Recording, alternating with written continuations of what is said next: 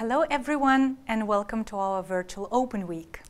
Today's session is going to go about the social sciences programs that are offered within the School of Social and Behavioral Sciences at Tilburg University. My name is Nadia van Strien, and together with our student Manar, we're going to provide you with the insights about the programs and what you can actually expect from studying at Tilburg University, in the field of social sciences, of course. All right, let's get started. So basically, what does social sciences study? It deals with the dynamics between politics, policy, and society. Sociology is a study about the society, right? And you will understand the mechanisms that drive societal issues around the world, such as migration, poverty, inequality, exclusion, inclusion in society, and cultural differences. So let's get started. First of all, a couple of words about the School of Social Sciences and where we actually are located. So the School of Social and Behavioral Sciences is one of the 6 schools of Tilburg University, and it enjoys international rankings both in the Netherlands but also in Europe and worldwide. And the School of Social Sciences, as part of Tilburg University, is located in the southern provinces of the Netherlands, in the province of Brabant. And this area is actually referred to as a brainport. Is sometimes proclaimed as the most innovative region in the world. On top of the seaport in Amsterdam, in Rotterdam, and the airport in Amsterdam, brainport is a concentration of high-tech, innovative companies, but also we call it as a triple helix, where a collaboration between the institutes, researchers, universities, companies, and governments take place. Just to name you a few companies, big names that are based in, that have headquarters in the brainport region are ASML, Philips, Tesla, and Dove, and also Bosch. But you can find out much more about it on the website. To begin with, I would like to give you an example, actually, of different perspectives on one case study before I go into the description of our bachelor's and master programs. And I found a case study on safety, and I would really like to illustrate the differences in perspectives into one and same case study from different disciplines within the social sciences. All right, so maybe you have heard that a couple of years ago there was a terrorist attack right after the concert of Ariana Grande at Manchester Arena. And after that, 22 people died and about 59 people got injured. So how do psychologists, sociologists, and students who follow the Global Management of Social Issues program tackle such a case study? So from a psychologist's point of view, you will actually be analyzing people's behavior and how does that actually affect people, their mindset. And from the point of view of a victim, you will be studying rehabilitation after stress issues, for example. From the point of view of an offender, you will look into the reasons why would somebody create such an appalling attack or even commit a suicide afterwards. From the point of view of sociology, you will actually study what effects does the social media announcement about the event have on broader public. It can be positive effect, but also negative effect. And you will be, as a positive effect, you will see that people become more aware of such happenings, and as a negative event, people might probably consider never to attend or not to attend concerts or events where a lot of people are involved shortly after the attack. And as a student of Global Management of Social Issues bachelor, would rather study terrorism as an ultimate wicked problem. What is a wicked problem is a complex societal challenge that affects every one of us at a global scale and is very difficult to be solved and probably has no clear-cut ready solution. This case study is not really being discussed at the moment within the GMSI Global Management of Social Issues Bachelor yet, but this is just an example for you to have an idea of the discussions in class that students might have. All right, so let's move on. I would like to point out a few unique selling points and features of our bachelor and master programs. So for the bachelor programs, all students have this chance of doing a mobility window within their third year, so they can either do an internship or study abroad at a partner university, follow a minor either at Tilburg University or at any other Dutch university that is related to their field of expertise or research, and they do it without any study delay. So they get credit points awarded after the mobility window, and they do not graduate with a delay. So that's all incorporated within their diploma, within their course. So master students have some extra options to stand out at the labor market that they can consider while applying and following their masters here in Tilburg. So first of all, at Tilburg University, we offer 3 different double degrees within this field of study, and I will speak about them in a moment. What is a double degree is actually a joint diploma that is offered by 2 or more universities that are based in 2 or more different countries. And after graduation, students actually get 2 different diplomas. Both diplomas are accredited and that they are accepted worldwide, and students have a unique opportunity to follow courses in different countries, have an experience, an academic and intercultural experience, and so this is a nice extra added value to a regular master degree. Next to that, we also have extended master programs that you can apply for right after the beginning of your master, and you extend your master by half a year, and within that a year and a half in total, you will be following a supervised traineeship of 1 year. All right, and then the last feature is that you can even combine a double degree and an extended master within your masters. So then the duration will be a bit longer, but you'll get a fantastic outcome after graduation. And that opens many doors for you on the labor market and in the academia, of course. All right, so what are the bachelor and master programs we have in this field? So as to bachelor programs, we offer International Sociology undergraduate program and Global Management of Social Issues. Both bachelors, and actually all bachelors in Tilburg University, are 3 years long. And next to that, we have a few master programs. 1 year long, we have Research Master Program, 2 year long, that gives direct access to PhD tracks. And if you're really into research and into academia, academic career, then you could consider that one. And we also have double degrees, as I mentioned before. And combinations are possible. All right, so let me first start off by introducing the Bachelor in International Sociology. So sociology is actually a study about society, about the dynamics between groups of people, between individuals in society. And as a sociology student, you will be dealing with different case studies, and you'll be analyzing problems such as, or phenomena such as cohesion, exclusion, inclusion within the society, intercultural differences, and you'll also be analyzing poverty, inequality.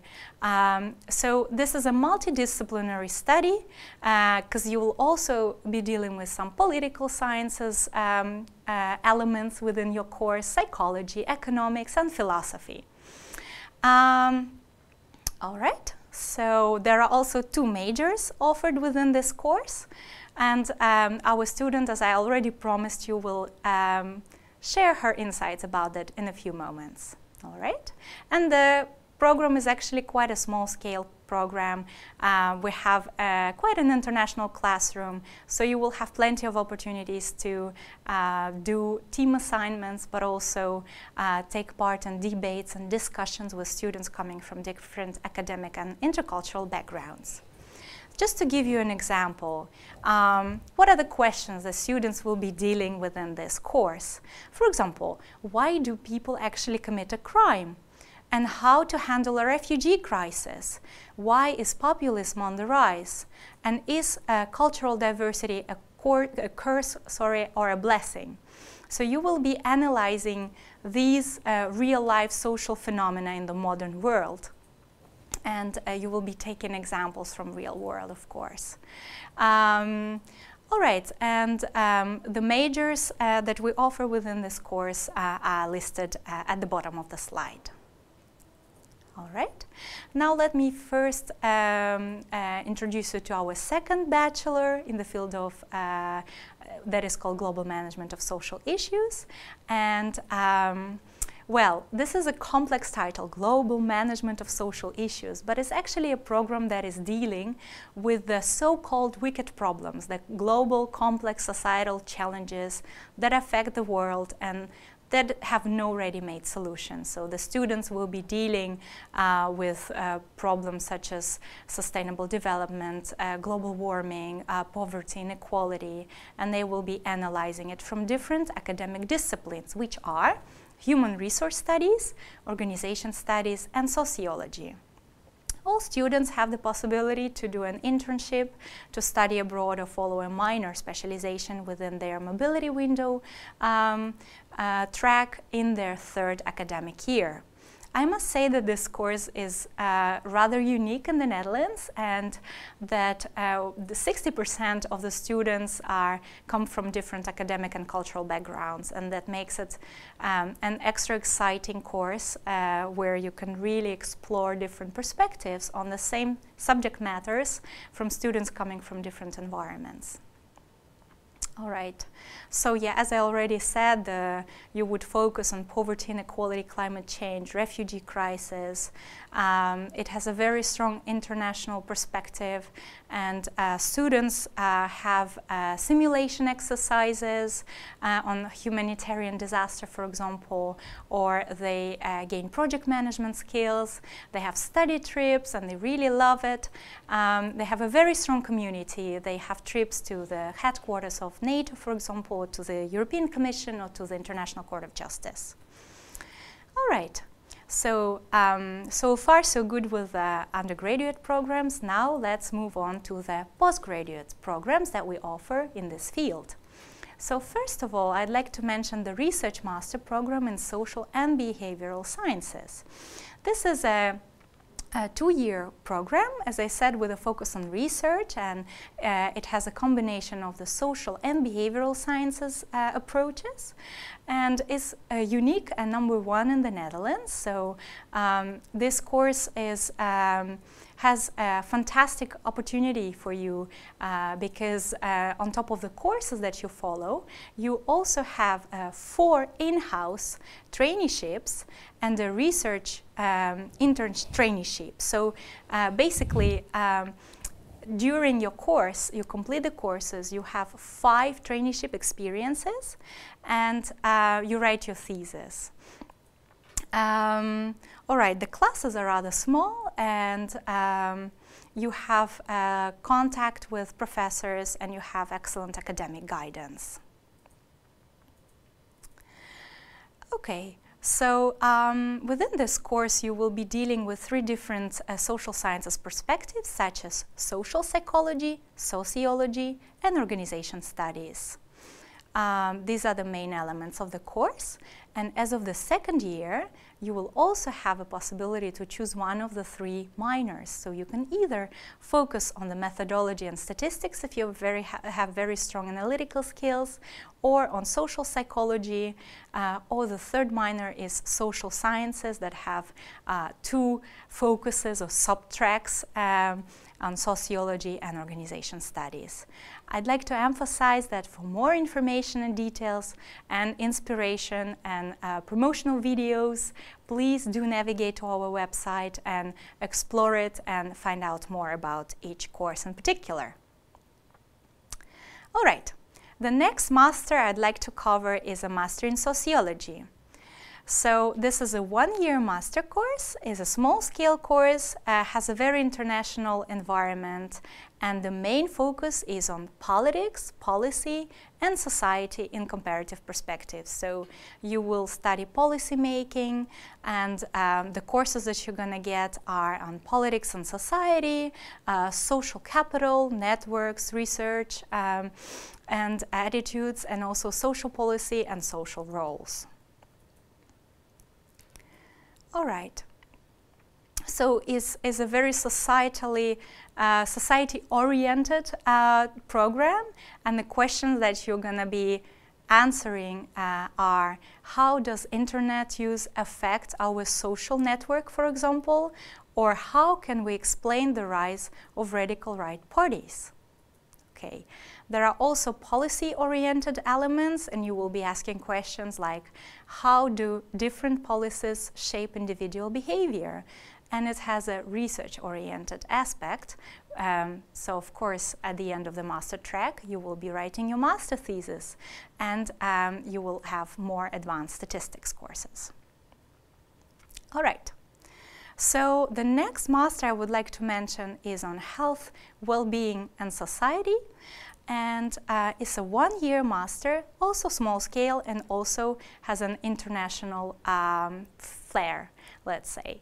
So within this master, you will be studying how the policies and models for well-being from a societal perspectives are being done, and you will have a combination of two approaches from sociology and health sciences. You will have a very strong collaboration with healthcare organizations here in the Netherlands. You will obviously have community building activities. There will be guest speakers coming to class. There will be simulation exercises, serious gaming, study trips, and whatnot. Okay, and within this master, you will be studying differences in health and well-being in different contexts, and also the differences of welfare and healthcare policies for different groups of people. So you will be studying politics, policies, and all that connected to the well-being and healthcare. All right, so also with an international perspective. And on top of this, you could consider doing an extended master, and I will tell about it in a few moments. All right, so now I would like to mention three specializations within the global management of social sciences field. So one of them is dealing with global societal challenges that I already mentioned several times: poverty, inequality, sustainability, from the politics and policy perspective, so from the sociological macro perspective, okay? Then this is the first track within this field. The second track is more dealing with a meso perspective on global societal challenges from an organizational studies field. And the last one, people management track of global social challenges, is obviously dealing with global social challenges from the HR perspective. Okay, so that is like a micro perspective to the wicked problems, and you will have community building activities. You will have also a few common courses, so do not think that you will be in a small classroom throughout the whole study period.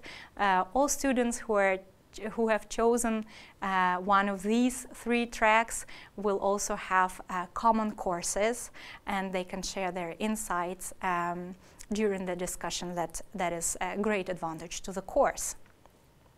Okay, let's move on. So a little bit more about this specialization. You will be studying a viewpoint of policy making. If you choose the policy and politics track, you will look from the point of view organizations, how they are being managed and improved, let's say, and structured from the organization perspective. And finally, from the HR perspective, you will be focusing on the workforce, on the labor market. Okay, as I promised you earlier, let's now talk about the double degree masters that you can do on top of your master degree. So at the end of the day, if you choose sociology and social research double degree, you will be studying 2 years, so 1 year per university, and then at the end you will get 2 diplomas. So this double degree is run by the University of Trento in Italy and by Tilburg University. Please also do not forget that you would need to apply for this double degree yourself, either before the studies or right after the beginning of your master studies, and make sure that you are fully aware of the application requirements per each track. Okay, they're all on the website. The next double degree is on sociology, is offered with Bamberg University in Germany. It's a 2-year program, so 1 year, you spend 1 year at each of the universities, and then you focus on empirical social research, education, labor market, and inequality, and so on. And the last double degree that we have is offered together with University Pompeu Fabra, our great partner in Barcelona, Spain, and the duration is 1.5 years. All right, so to summarize everything and emphasize once again, you can add an extended master to your double degree, so basically you can combine both. Of course, the duration of your study will be a little bit extended, but what do you get afterwards is worth doing it, because then you will have amazing chances at the labor market. So we also offer external and international vacancies, so job positions at Tilburg, but we also have great contacts here in the area. You do not need to speak Dutch, because we also have international English spoken vacancies. And so those are the unique opportunities that you could consider. So you can do just a master, you can do a research master, or you can do a master, top it up with extended master, and even add a double degree to it. Sounds great, right? All right, so the extended master, those are a few examples on the right side of the slide of the employers where our graduates are currently working. And so the 50% of your time of your extended master, you will be doing research projects, and then the remaining 50% you will be doing your master thesis. All right? So you can find out more about all these opportunities on the website. And one more thing to mention, I've just given you a brief introduction to the programs that we have, but probably it makes sense for you to also have a look at other bachelor and master programs that are in one way or another related to this field, academic field, and maybe you will find something interesting for you. So you can just navigate to the website and you can look into the main focus areas, but also into the course offer that are offered by these bachelor and master programs. Before I move to the admission and application slide, one of the last ones, I'm happy to introduce you to our student, Manar. So, hi Manar, good to see you. Hi. So Manar is a second year, right? Yeah. Second year sociology student. How do you experience the program, and why did you actually choose to study international sociology at Tilburg University out of all other options, of course? Firstly, I had a few friends who were studying psychology already at Tilburg University, so that's how I knew about the university. That's the first point of knowing about it. They were studying psychology in Tilburg? Yeah. Oh, okay. So that's how I knew about Tilburg University. And then, well, psychology was interesting to me, but I decided to go with sociology because psychology is very much individual-centered, and sociology is a lot more about society and groups and so forth. And I thought that that was a lot more interesting to me, and that is the reason why I decided to study international sociology. Okay, nice. And how do you experience it so far? So far, so good, thankfully, you know. Okay. There's not really any reason to be complaining or anything of that sort. It's an international classroom. It's taught in English, so I don't have to worry about any Dutch, you know, and you're exposed to sociology from the beginning, so you get the historical part of sociology, how did it start, and then you start going into actually dealing with real life issues. Nice. And so how does your week look like in general? Just give me an example. I would say that it really depends, of course, because the year is divided into 4 blocks. So basically per block, sometimes you're a bit more busy than others, but generally speaking, you're never too busy to do anything else in your life, I would say, as obviously this depends on if you're well organized and, you know, it depends on the student, but I would say that you definitely do whatever it is that you want on the side of your study. So I would say that my weeks are never too busy, you know, you have like class usually around the afternoon time, so I don't have to get up early most of the time, and it's usually just 1 or 2 classes in a day, so it's not like an entire day where you just come home super tired, you know. There's time to wake up fresh and then go to bed fresh. Fantastic. And would you compare your well, study week to a full 40 hours working week? No, definitely really. not. It's not like that. I would definitely say that I'm a bit scared to have to start working because of how working is and how it's set up.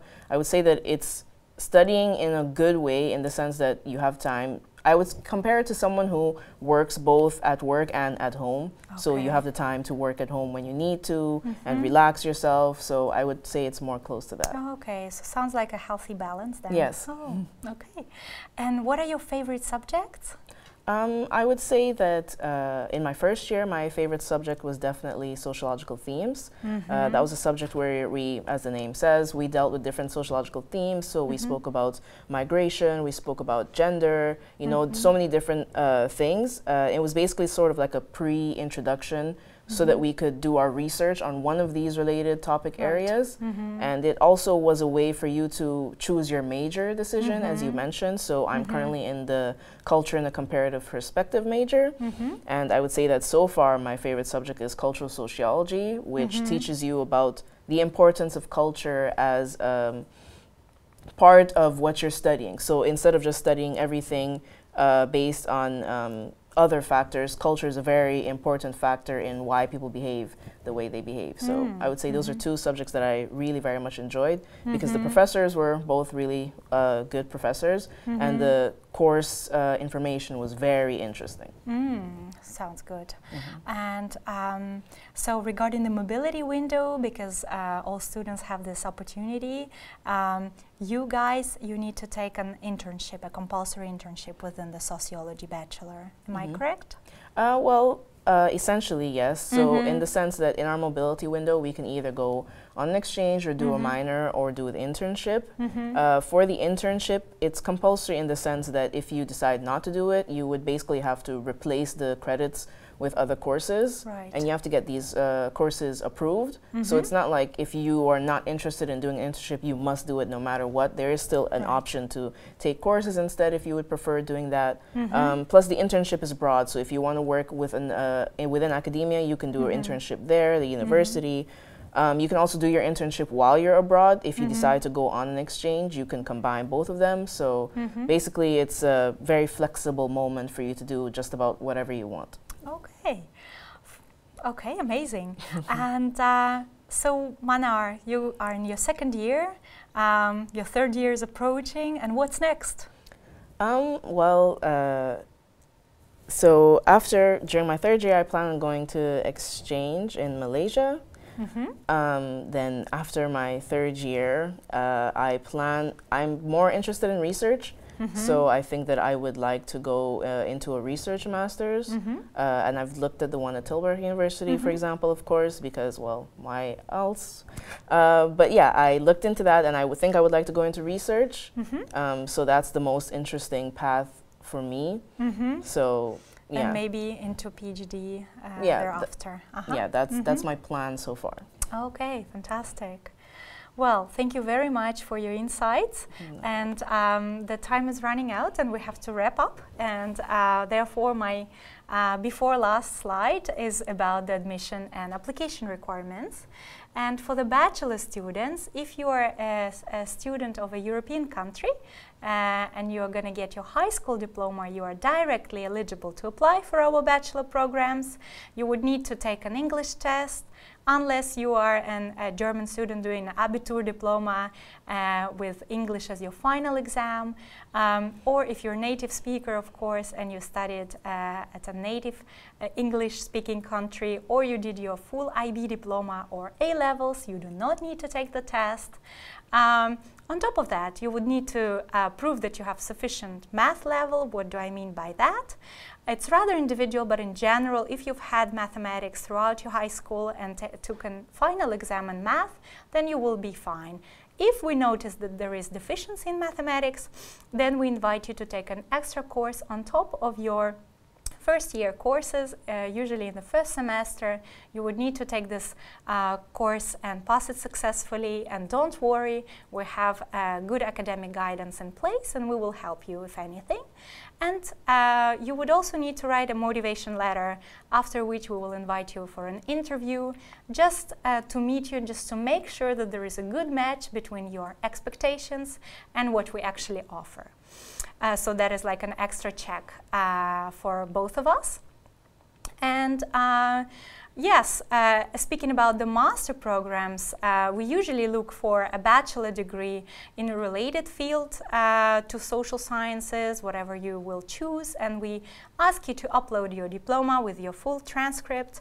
The English language test is obviously required, a motivation letter, we have an online statistics checklist, and guys, we have a great news. We do not require GMAT or GRE for the social sciences masters. If you're into research master programs, we have some extra documents such as course descriptions and thesis, academic paper, essay, or an article. That's pretty much it. So thank you very much for your attention, and I do hope that this session was helpful. And in case you have any questions, please do not hesitate to contact us, to type in your questions in the live Q&A session. My colleagues and I will be happy to help you. You can also type your questions at the bottom right side of the screen. You can also download your Tilburg University personalized brochure. You can email us, or better, come and visit our campus and meet us, and we will show you around, and we'll definitely not disappoint you. So thank you very much for your attention. And goodbye.